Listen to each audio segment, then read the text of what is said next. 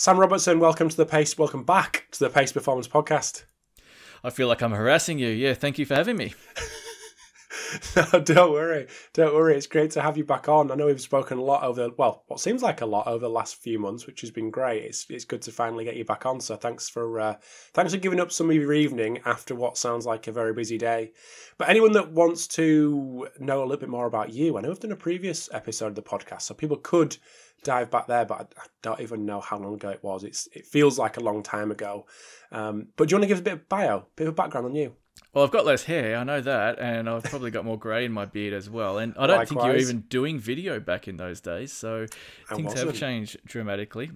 Mm-hmm. And my bio probably has changed these days. I'm not sure. I was probably working in Australian football at the time. So I guess these days I am confined to the university in Australia, particularly the last couple of years, but I'm fortunate enough to still do various things in applied sport. So I manage most of the applied sports partnerships for Victoria University here in Melbourne, Australia.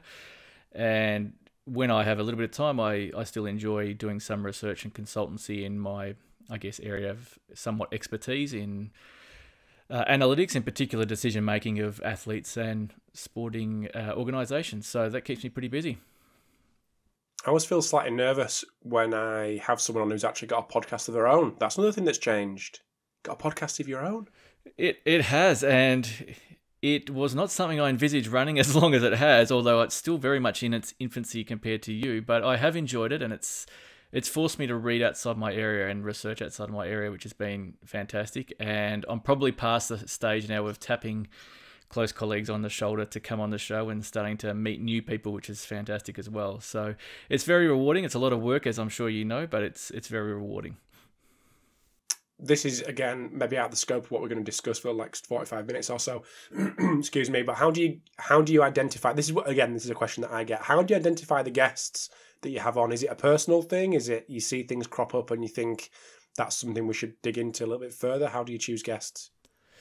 Well, I think further to what I said in my bio there a little bit, I am really fortunate in being able to travel around the place and work in a number of different sports. That's the beauty of analytics and decision making. It really doesn't matter what sport it is.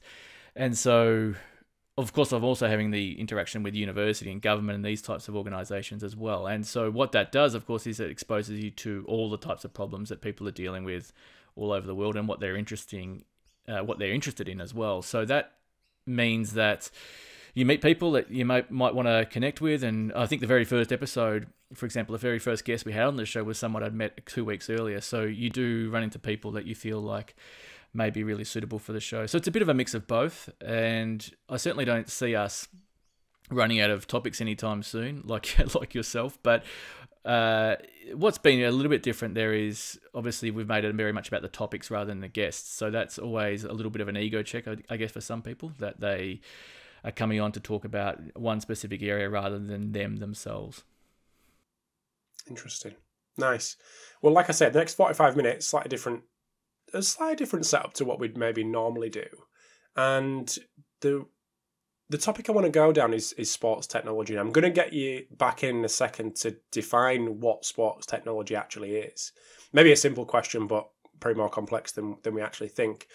But I've been involved in sports tech no way as long as you have, but maybe on the other side, on the company side, on the organisation side, and always had frustrations around salespeople and sports scientists, pretty to a lesser extent, but more often not than salespeople, creating stories around the competitor. So for my experience was, I was at Catapult and we always had a big competitor in stat sports. And there was this to-in and fro-in with who's doing what, who's better at what, and these kind of industry like hearsay of what they're doing bad and little stories that you can kind of grab hold of and then tell the clients that, you know, that they're doing something bad and we're doing something better. And it's just like, I don't know this is the same in any industry because people are chasing business. I completely get that. But I always thought, why is there not something that is a bit more objective, that can decipher the information that is coming from Stat Sports and coming from Catapult. Again, just using us as an example. But that's something that you guys have done since me leaving Catapult with FIFA. But then it still leads me to, okay, now we've got force plates. Now we've got, and a classic example now is Aura Ring and Whoop. The two going head to head with the consumer wearable there.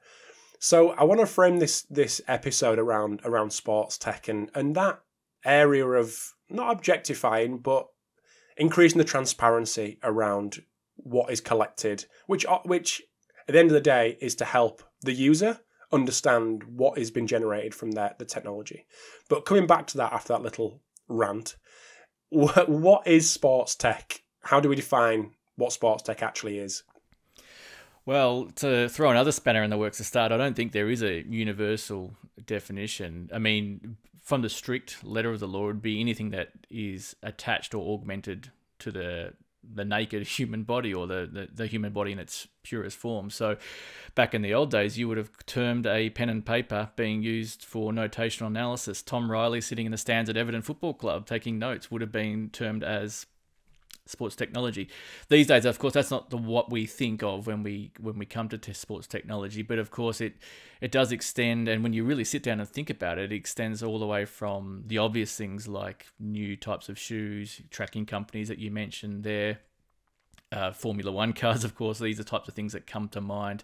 But of course, in the last couple of decades, we've seen a real rise in things like athlete management systems and computerized methodology, automation. These are things that are becoming, optical tracking is another good example, things that are becoming very pervasive. So it is incredibly broad, and it's probably best to categorize it into different types, but also different use cases. And we can talk about that as we go through, but it can be as broad as you like. And I think probably the really advanced organizations, and FIFA would be one of those, are starting to do that in the way that they deal with different types of technology. And for example, the area that we work mainly with FIFA in is around EPTS, so electronic performance tracking systems. And of course, that is typically GPS systems or GNSS systems, optical tracking systems, and local positioning systems. And of course, eventually that will extend, and there'll be new types of those over the journey as well.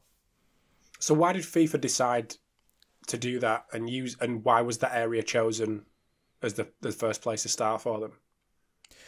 Well, it's the biggest sport in the world, obviously, and there's obvious reasons about why an organisation might choose to do that in terms of safety, reproducibility, consistency across tournaments, consistency across leagues. But I think if you talk to FIFA, and I don't want to put words in their mouth, but I'm fairly confident in saying this, that a big part of this would be what they would call a democratisation of data and democratisation of technology and access to technology across their member organisations. If you think about football being the biggest sport in the world, I'm not sure how many member nations there are of FIFA, but I think it's almost as many as there are countries in the world. We're pushing 200. And of course, some of those countries are very resource rich and can access permanent setups of all sorts of different technology, and then others in other regions of the world have none whatsoever. So it's not only for them the remit around safety, but also this notion of not so much equal access, but equitable access for different organisations and member countries, member nations around the world. So was that FIFA project, did some of that have the consumer, it's not the consumer, but the user or the nation in mind to be able to decipher what system they should be using? Was that part of the I think that's certainly where it's evolved now. I mean, okay, if you look at the way, and I'm far from an expert on this, but if you look at the way in which some of these nations have set up football in their country, some of them have been quite clever in the way that they've either, I'm not going to use the word copy, but they've maybe piggybacked off what some of the other nations have done really well. And it's not just nations, it's leagues, of course, as well. And I won't name specific examples, even though I've got a few in my head, but I think that's certainly part of it. And again, that's if you look at it, it doesn't serve FIFA well to have Germany, the United States, the United Kingdom, these areas continuing to get richer and get better and get more advanced in their technology. And it's not so much those countries, it's more probably the professional leagues in those countries, whereas areas throughout Asia and Africa not thriving. So I think when we talk about democratization and standardization as well of data formats, it's another part of it, which we probably won't talk about too much today, but it's all of that is geared towards not only retaining that quality or maintaining that quality, but also allowing those other nations to be very clear about where the standard is, and also maybe allowing them a little bit of time to catch up. One little story that comes to mind, and I'll show you that I'll explain the reason for telling it, but it's the return on investment for these clubs that are investing in whatever type of technology it is. And I remember going to Preston North End with Tom Little. Don't know if you've come across Tom. And I was going in because their Catapult, Tom's a big Catapult guy. He'd used Catapult for a while. I'd gone in to sort the deal out for their next subscription. So we are in there with a finance guy who I'd conversed with Tom. We were going through the numbers. It was all fine, all going okay. They were going to sign up to the next deal with the promise of the next device that was going to be, which I think now is Vector, as part of the deal when that came out. Then there was a knock at the door, and Peter Ridsdale comes in, who, don't know if you've heard of Peter, but he was the chairman. Big guy, quite an imposing guy. He was at Leeds United when they were in the Champions League in the early 2000s and has been kind of finger pointed for their demise because of overspending and whatnot. So it's quite a big character in football. And he came in, sat down, and basically threw the meeting absolutely upside down. And he said, how do I know that your next device that you've promised us is going to be the best one? What if another company comes and brings out a better one and we're in a 3-year contract with you? So I'm like put on the spot, completely thrown off in this meeting. But it comes back to the return on investment. How do I, as a company, or as a Tom Little, as a head of sports science, say to the chairman, this is how we've actually measured the return on investment that we've got previously with Catapult. Therefore, it's important for us to invest again in this next device or next bit of technology. And that's, I suppose, the next question to you is, from your experience, how are clubs, how are individuals actually trying to understand the return on investment for, thousands and thousands of pounds or dollars that have been invested by clubs in these bits of technology? Well, I'm always careful in making blanket statements, but I'll make a somewhat, I don't think it's particularly controversial, but I'll make a somewhat provocative one here, and I would say across the board it could be a hell of a lot better. And the example that you gave then is, in my mind, completely and utterly on the onus of the club to answer that question. That shouldn't be directed at a manufacturer. Yeah. And now, a savvy manufacturer would probably have an answer to that question, and because it's probably in their best interest to do so. I was not savvy in that point. You weren't? All right. Well, No. maybe you're intimidated. I was. And I mean, you used the word transparency before, and in what technology is providing and its accuracy, its validity. But even in that, there's incredible nuance. And so if we look at like a term like validity, which is thrown around in scientific terms and in sport for that matter, all over the place, you've got all sorts of different nuance in that as well. So we have validity in terms of you're asking whether a player has hit 36 kilometers per hour in a football match. Is that accurate or not? Or was it really 34.5? And maybe there's a little bit of error in that. And of course, we want to know what that error is. We want to know whether the error is more at high velocities or lower velocities. But of course, you've got other areas of validity as well, which is that data actually meaningful? And that's not really the responsibility of the manufacturer to sort out. I mean, you could argue that it is to an extent. If they are reporting on 100 things and only 10 of them are of any use, then maybe that's a cause to look at their business model a little bit. But quite frankly, that can differ in the eye of the beholder as well. So if you're and you see that as well. You talk to any major sporting league in the world and you talk to multiple organisations, some will value different metrics from a tracking company as opposed to another. And it's the same with the information they might get off a force plate. And so already we're at two kind of layers of validity here. And then when you talk about value, which is exactly what you referred to in the example there. Well, that's neither of those things, because you need to act on the information in order for it to provide value. And the manufacturer can't do that for you, and that's the onus is on your staff. And in fact, it's not even on your staff, it's on your decision makers to pick up the information that's provided to them, hopefully in a user-friendly format that frames a question in an appropriate way. You then act on that information, and that provides the ROI, or the return on investment. And then, of course, you've got different layers there as well. You've got relative to what you were doing beforehand. We were making decisions on which players to transfer, which players to sign, before we had tracking systems. So what were we using to assess a player's speed or assess a player's fitness before then? I mean, I know the answer to that, but many people in football probably don't. They're too young to remember. So there's layer upon layer. Interesting. So as someone that consults for organisations and for people like FIFA, how would you, if you were asked that question by a club, how can we determine the return on investment of this bit of technology that's costing us $50,000 a year, whether it's worth $50,000 a year, or we should just get another member of staff or half member of staff to do X, Y, and Z? What would your guidance be for that organisation or that person?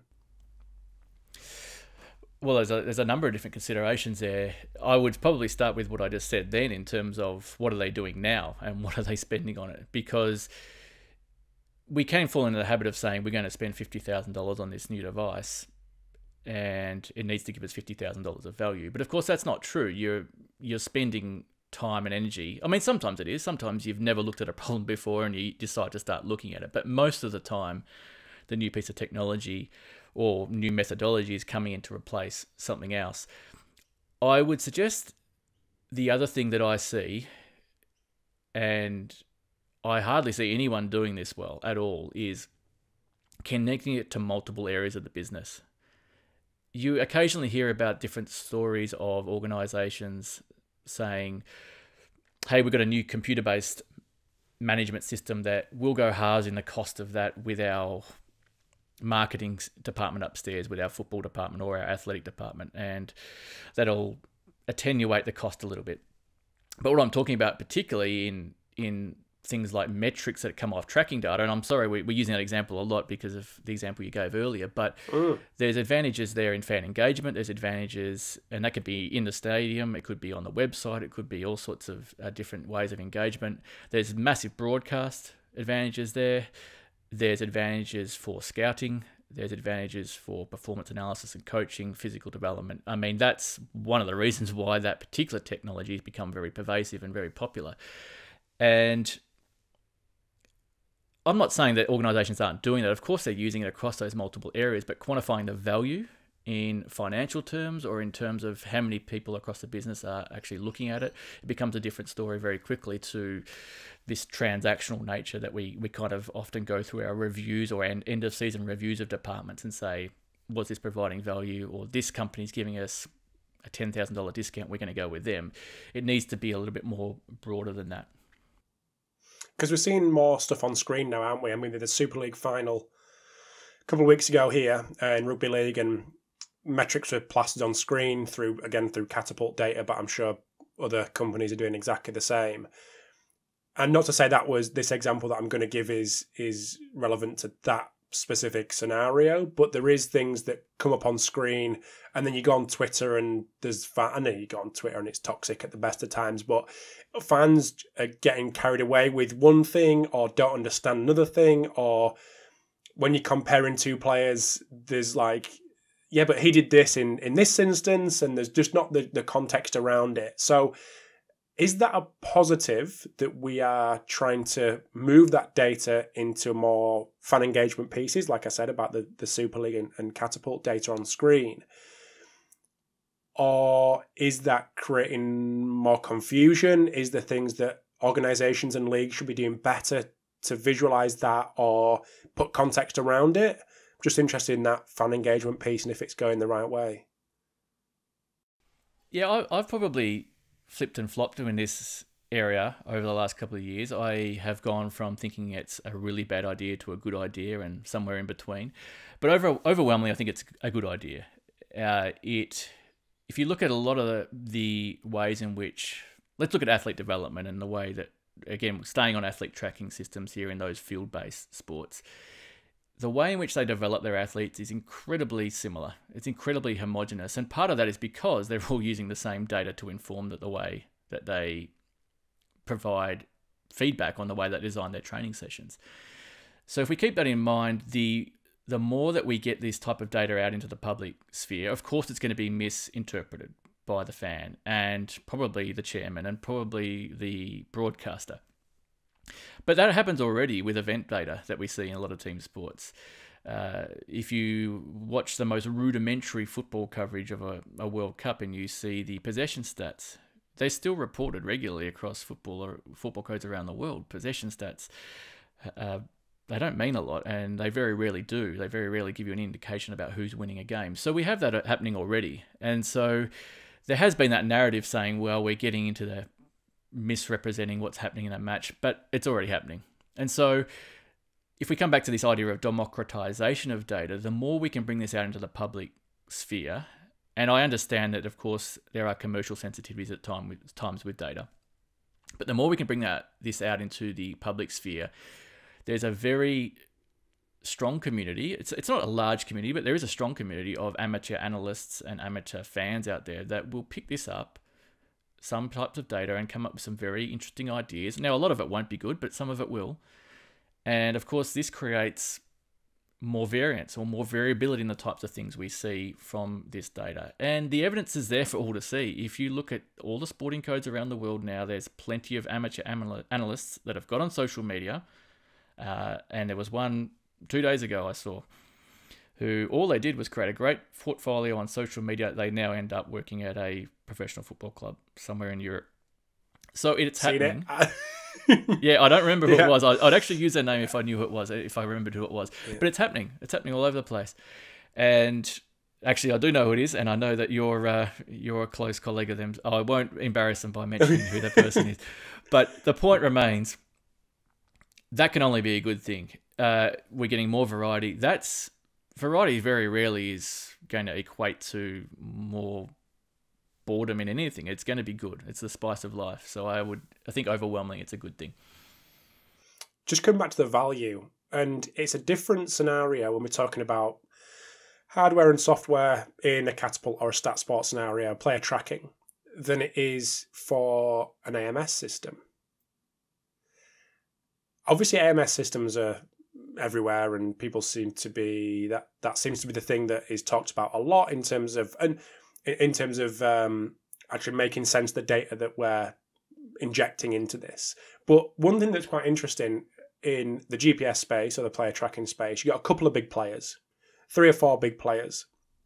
In the AMS space, much more spread, which says to me, and this is very, very basic, but says to me that there's not maybe one that fits everyone's needs. Therefore, there's this spread of companies that are trying to provide these solutions. But in terms of trying to understand the return on investment, or like you say, the value of an AMS, is that a lot more complex than but a player tracking system? Well, I would say as a blanket response that yes, it's extremely more complex. And when you think about how we would define the value of a piece of technology, there's characteristics and things that would be inherent to any piece of technology that if we put a blanket across a lot of them, we would want every piece of technology to have. And of course, then there's very specific characteristics to a certain type of category. We talked about categories at the start there that we might want to see in that particular category. In AMS, of course, many things that you would want in an athlete management system are quite different to what you would be looking for in a athlete tracking system. There's no doubt one of the reasons for that is there's more, I'm going to use the term degrees of freedom. And what I mean by that is there's more moving parts, I suppose, to an athlete management system that can be manipulated. There's probably more touch points if it's working well with that particular system in an organization as well, in terms of staff and athletes. And it probably invokes a call to action a little bit more readily than an athlete tracking system as well. You're kind of measuring player movement around a field or a court, and then you've got to pick that data up and do something with it. An athlete management system is actually designed for that very purpose. At the most rudimentary version of it, it can be just a glorified database, and I think we've seen them emerge from that in the last decade or so. But at their best right now, they're starting to look at really cutting edge things that we have seen stem out of things like behavioral economics, in terms of, can we nudge practitioners into certain actions in their daily practice? Can we use, or can we design particular visualizations that cause the athlete, or cause the end user, in this case a practitioner, to notice something on a screen? These are things that the big tech companies, Google and co, are looking at in terms of how they design things. Facebook, or Meta, whatever they're called now. These are organizations that are doing this type of work. And so to see AMS companies doing this in sport is incredibly interesting. And of course, that's the real holy grail for them, in terms of can they be more than glorified repositories? Can they actually be a true, decision support system was the word I was going to use. They've been around forever, but can they really be a true decision support system that is tied to informing the decision, helping to make decision, and then the part we always forget about, evaluating the decision later on? One thing that's always interested me is you do have huge companies like SAP who are in this space, but why haven't the likes of Microsoft, Google, Intel, or whoever it may be ventured into this area, given how much leverage they can potentially glean from being involved with Manchester United or Dallas Cowboys or whoever it is, to then filter down the pyramid? Or have these guys tried to get involved or had a little play and then backed out? Well, I don't know the answer to the last part of your question, but what I would say to the first part would be that it's probably not worth their while. So it's a really small market, elite sport and professional sport, and typically they don't want to pay for anything either. So they just want you maybe to use their name in terms of getting some free gear. I'm being a little bit flippant, but the point is it's a very small market. And if you look at the health area or the wellness area, it's incredibly more lucrative, because just frankly, you're touching way, way more people. And so I think that would probably be the main reason. Yeah. Okay. You mentioned frameworks a minute ago, because that's some work that you've done to try to understand this area a little bit better and create frameworks in various different, like you say, categories of sports tech for people to potentially make better decisions on the data that they collect. Just tell us a little bit more about that. Well, it's probably worth starting with a little bit around the origins, frankly, because it's certainly not something I can take credit for, not alone at least. And it's also, I think, obviously people in research environments come up with that many frameworks. Sometimes you can hardly keep up with that many of them. But in this case, we've talked about it already in terms of what we haven't talked about, I suppose, is how quickly this space is moving. And so I often look around sometimes and say, well, how do we not know how to determine the value of this piece of technology, or how do we not know how accurate it is? And a lot of the times the answer is it's just moved too quick and we weren't ready for it. And when I say we, governing bodies, clubs, organisation, universities, athletes, player associations, any of those. And so when we talk about developing a framework, really the origins of my interest in that, because I'm not a sports tech guy. I mean, we talked about it at the introduction there. I've probably been forced there through, that's where a lot of the data that we deal with in our team comes from. So that's one of the reasons. And then just the incredible interest that I've noticed from people worldwide in this particular area. So you've got sports governing bodies. We've already talked about FIFA as a good example, wanting to ensure there's quality checks for some of the reasons we've already mentioned, but also before they sign major commercial deals with new technology providers. For example, that's another reason why governing bodies would want to know the quality of something. You've got clubs out there playing God knows how many games in a competitive season. At the same time, they're getting probably every day a different technology company coming to them trying to sell them something. How do they have time to vet that?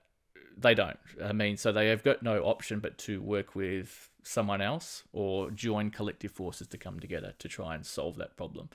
So that's another consideration. And so I was talking to a lot of clubs and organisations wanting to do that. We know that there's been a rise of kind of athlete associations. I think probably the National Basketball Association in the US is the most prominent example of that, of real pushback on certain types of technology.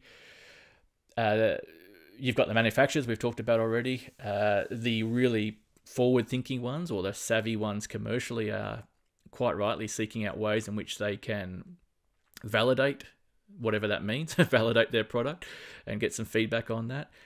And of course, we've seen a real rise in the biggest accelerator of all has been this real rise in startup technology, in particular sport startup technology, where we're getting entrepreneurs, venture capitalists coming into sport, wanting to develop the latest and greatest sports technology. And that's been a more recent involvement of mine in that area.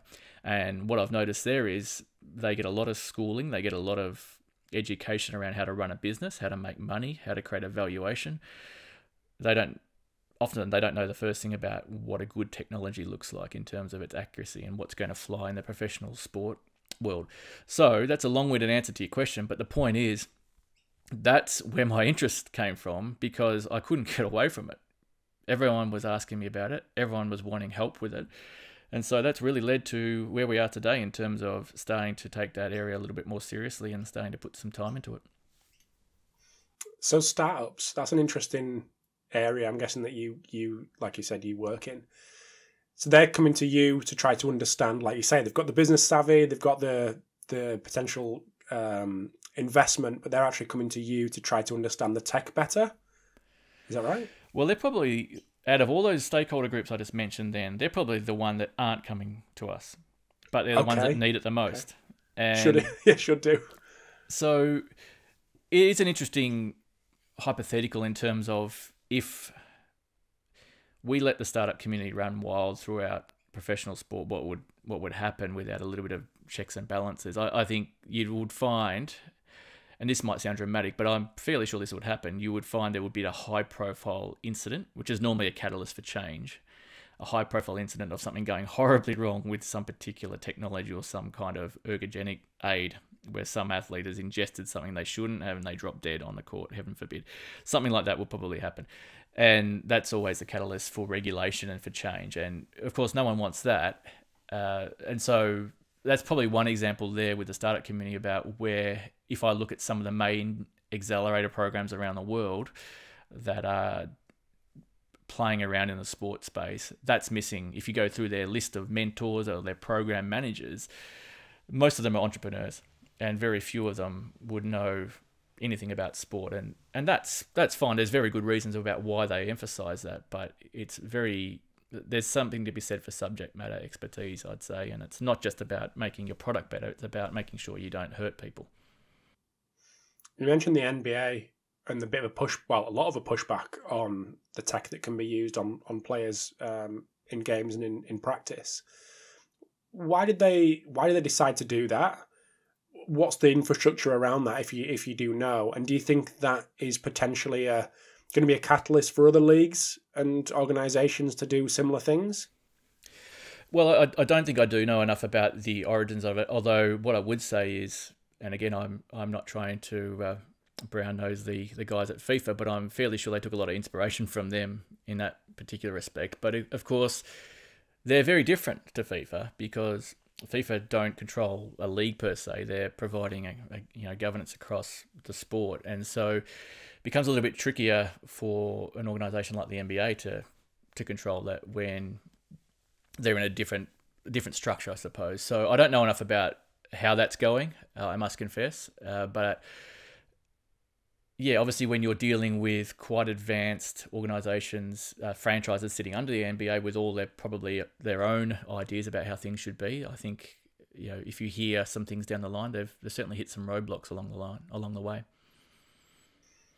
So with all them, just bringing this to a head a little bit here, with all them stakeholders that we've spoken about, the companies themselves, the leagues, the organisations, the governing bodies, the universities, the people like yourself, is there any talk within the industry? And as you know, there's a reason I'm coming to this, but is there any talk within the industry to try to pull all this together to actually do something about it and create this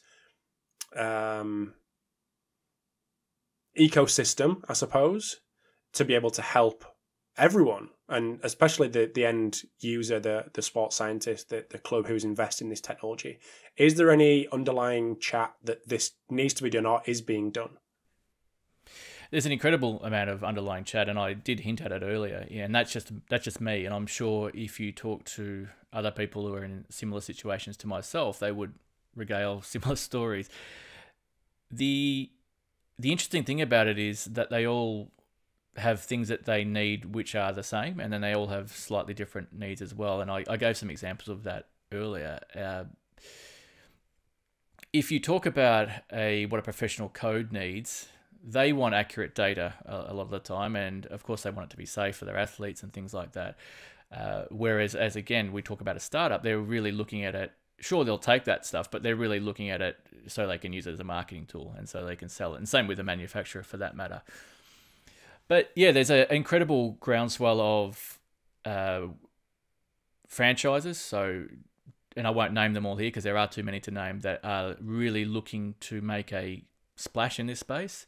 Again, they're constrained by time on task. It's not a major part of their roles. Even sports scientists at organisations, which really this would normally fall under their remit, they have very limited time in which to be able to do this type of work. If you look throughout the world, and I will mention a couple of specific names here, there's a Sports Technology Research Network, which has really recently been started in Ghent by Christophe Demey and his group. He's done a fantastic job, and I don't think he sleeps. In fact, he's doing that much work on this to really drive that across Europe and Australia and the US as well. Here in Australia, again, I think it's common knowledge that the Australian Institute of Sport has always tried to lead the way on this, and they're continuing to do that. But even colleagues like Jackie Alderson and Julia Powers at University of Western Australia, again, really caught up in this area, but not just what we've talked about today, but also the ethics around the data that comes from the technology. And of course, that's a whole nother podcast altogether. And of course, I'd like to think that we're slowly getting towards being able to do more in this space, of course, as well. But the more you look at it, the more, as I just hinted at there with the ethics, the more you look at it, the more you see things that need to be addressed. And if you sit around waiting for it forever, you'll probably never act on it. So really at this stage, the main thing that's required is a logistical exercise, a call to action, bringing people together and sharing resources. And of course, people don't always want to do that. People sometimes want to take the glory, or they want to think that their way is a little bit better or a little bit different to someone else's. And we always understand that. And sometimes there's competitive advantage in doing that as well. But again, as I've mentioned a couple of times now, it's just happening everywhere. I'm hearing the same conversations everywhere, and people are starting to recognise it. And I think it's really important that people come together and pool resources, pool energy, because it's a lot more efficient that way. So this group in Ghent, what's the aim of those guys? Well, they're embedded within a university, so of course they are particularly interested in the research component, but of course that flows onto different types of technologies. They're also in the health area as well. And so, I mean, what we're talking about today is probably just one small element of what they do. They're also interested in the research industry ecosystem and how universities can work most effectively with some of the stakeholders we've talked about today. And I think that's a point worth emphasizing now as well. Out of all these stakeholders we've talked about, you could argue the universities have the most to gain by sorting their shit out. You can edit that part out. In terms of actually just, I'm not saying they've got more time than those other stakeholders, although they probably do, the individuals working at universities, but they've got more to gain from that. This is an opportunity for them to reimagine a little bit about the way that they interact with industry, rather than the traditional model about we're going to embed a PhD student in a professional club and do some research. This is an opportunity where they can actually add value through the rigor that they have in their scientific training to actually provide value back to all these stakeholders we talked about in terms of understanding the product better, understanding the value from their product, understanding the risks associated with their product, and something we haven't talked about, understanding what might be coming next and what they're going to need to do to stay viable, to stay of an appropriate quality into the future.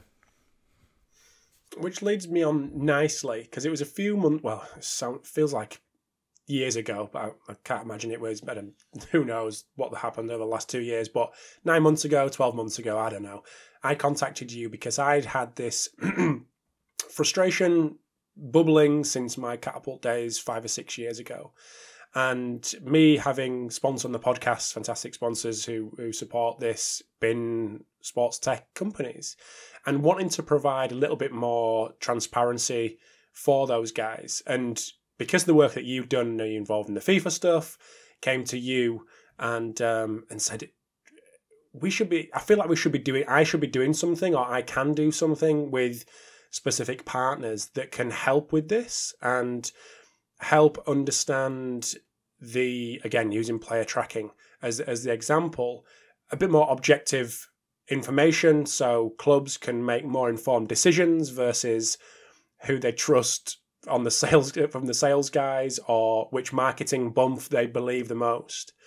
So that was kind of where this this idea came from. I came to you and gave you that bit of a spiel, and it sounded like you've just mentioned that people were having these discussions all around the world, and whether they pull together with a university or they collaborate with a few organizations and try to do something similar. So the aim, and I'll let you put a little bit more meat on the bone from your angle, the aim from a Sportsmith angle for me was to partner with the likes of yourself, pull in a certain category, whether that be force plate data or player tracking's been kind of done with FIFA anyway, so we kind of left that alone. But force plates was an obvious first step, and to actually evaluate objectively, without any bias for one company or another. I'm a Vald guy, I'm a Hawking guy. No, I'm just a force plate understanding guy, and trying to provide this information on Sportsmith for practitioners to tap into to make a more informed decision. And thankfully, you, like I said a minute ago, you were very responsive and thought it was a cool idea because it's been talked about. So I'd like for you just to kind of add on that from what that could potentially be from your side, and how you would potentially offer value on that as well. And then I'll direct people, hopefully, to where they can express a bit of an interest in this project moving forwards. Well, I think you've done a pretty good job of articulating it, but I guess if I'm going to dig a little bit deeper into what it means to evaluate those particular types of technologies, or any technology, and it's something we were talking about off air in terms of what is the right word. Is it a quality of the device, or a standard, or a evaluation? I mean, none of the words really perfectly fit, but the point is, of course, we can look at a piece of a technology like a force plate and provide, as you said, objective information on it, but it's never really objective. I mean, we still need to make judgment calls about what we choose to look at, and there's reliability, the validity, these really traditional terms that we hear all the time.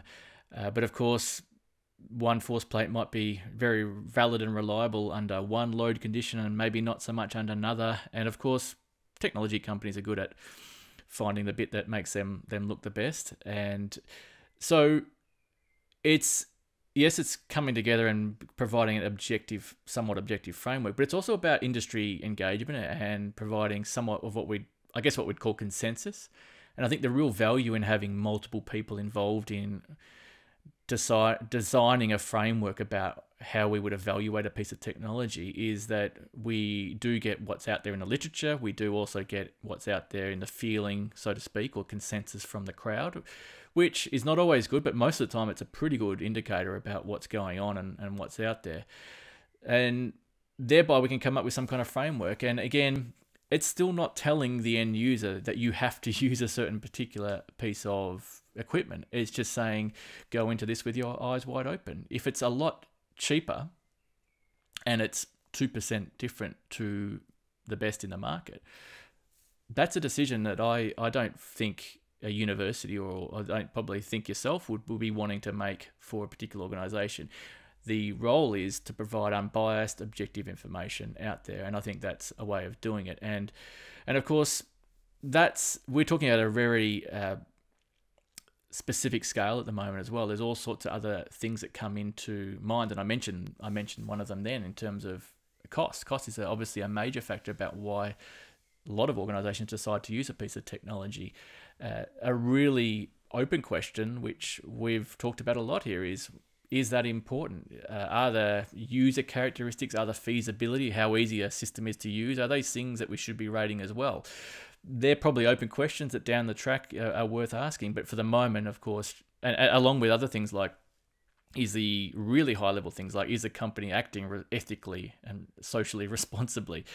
These are really longer term things that are worth looking at. But I know our conversation certainly was limited to things that are really, well, not limited, delimited to just things that are worth starting at here in terms of some objective information that's provided out to the industry. And, you know, I'm not going to make a big deal of this being on your show, but I would say that, you know, I really applaud you for taking the initiative here and getting on the front foot with it, because I think it's really needed. And again, it's not a clip from me to lots of other people by saying that, because as I said earlier, it's moved really quickly, and I think it's caught a lot of us off guard just how pervasive some of these technologies have become, and particularly how quickly they've come from just being confined to the lab, and all of a sudden they're out there in applied sport.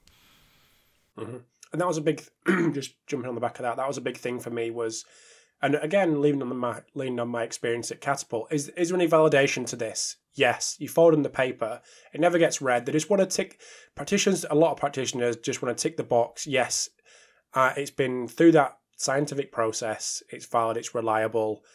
I don't particularly want to read it. I ain't particularly got loads of time. It feels inaccessible. It feels complicated. It's complicated, but I'm happy that it's been done. To the flip side of getting a demo and seeing, oh, it's nice and shiny. It visualizes the data in this specific way. I can send it to a coach in that specific way, and almost going somewhere in between, where it's ticking off the valid and reliable stuff, but it's actually bringing it into a coaching conversation of, yeah, that's all good, but is it easy to use? And what is easy to use? What's easy to use for one person is not easy to use for another person. So it's trying to get this happy medium somewhere in between, where it's coaching language, it's what these people and these practitioners value on a day-to-day basis, and trying to evaluate that versus just leaving it up to the universities to provide validation that, like I say, is often just is it been done? Yes, great. I can use that product, and it's up to me to decipher the rest. So it's helping people decipher the rest, I guess, was where I was coming from in the first place. Yeah, sure. And I mean, the point you made then around the subjective stuff, the things that are maybe not measured subjectively, but could be interpreted subjectively. Of course, that's one of the great things down the track about your particular platform, that if there is an interest there from the community to pursue that and to start to look at those further factors, some of which I referred to then, you're in a position where you have that platform to be able to do that, and that's really exciting. And I know that's exciting for you, but it's probably just equally exciting for everyone else as well. So it's not quite set up yet, but it will be. There'll be a landing page on Sportsmith for governing bodies, for individuals, and for sports tech companies, just to show that they're interested. So it'll be a very, very quick form.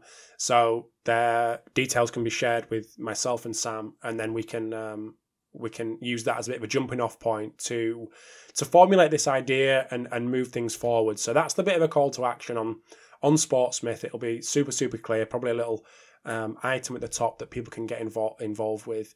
Email address, name, what kind of organization you're from, or what kind of individual you are, and then we can go from there. But I'm super excited. It's one thing that I've wanted to do for a while, and in my little bubble, it's thinking, where the hell do I go with this? There's got to be someone out there who's doing something like this who can potentially partner with me on. And thankfully you jumped at the chance to be able to do that. So I'm super excited, and I'd like just as much input as possible to make this as applicable as possible to the practitioner.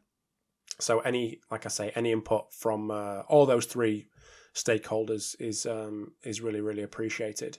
And I think it can be so useful, because like I say, I've been in situations where the whole process is confusing. You've got emails, you get bombarded with emails daily from this company or that company, white papers sent, articles sent, case studies sent, and you're like, where the hell do I go with all this? How do I decipher? Okay, I'll just go with the guy that I trust the most. I like them, and we'll spend the money with them, which is not to downplay that, but that is more often not the case. So it's objectifying all that information, easy to read, easy to visualize, and hopefully provide some value. So that's the aim, eh? It is, and something that shouldn't be lost on all this is it's going to get more and more of it. So we've got to make a start, and we've got to get going, because there's going to be more types of technology, not only more providers in the same categories, but there'll be more types. So we need to get started. Yeah, absolutely. Well, that'll be on Sportsmith. Well, by the time this goes out, of course, but not at time of recording. So I'll make sure that's super clear where people can jump on board with that. But thank you very much, Sam. Really appreciate your time, and it's been a pleasure catching up with you again and talking to you about this project over the last few months. Where can people find out more about you, more about the work that you've done? What's the best place? Probably social media. Probably Twitter is my social media of choice. It's probably the only one I maintain. And you've made me feel extremely guilty about my website, which has been partially developed for 6 months and still sitting there. And I haven't even got the ability to promote that at this point. So social media will have to do for the moment. Perfect. No, I don't feel bad. It's an absolute slog, absolute slog keeping up with it and pestering everyone to contribute. So that's all good. But Sam, thank you very much. Super excited to move forward with you, and no doubt we'll be catching up very, very soon. No, thank you for thinking of me, and I appreciate it. I'm really excited to see the response that we get. Perfect. Thanks, mate.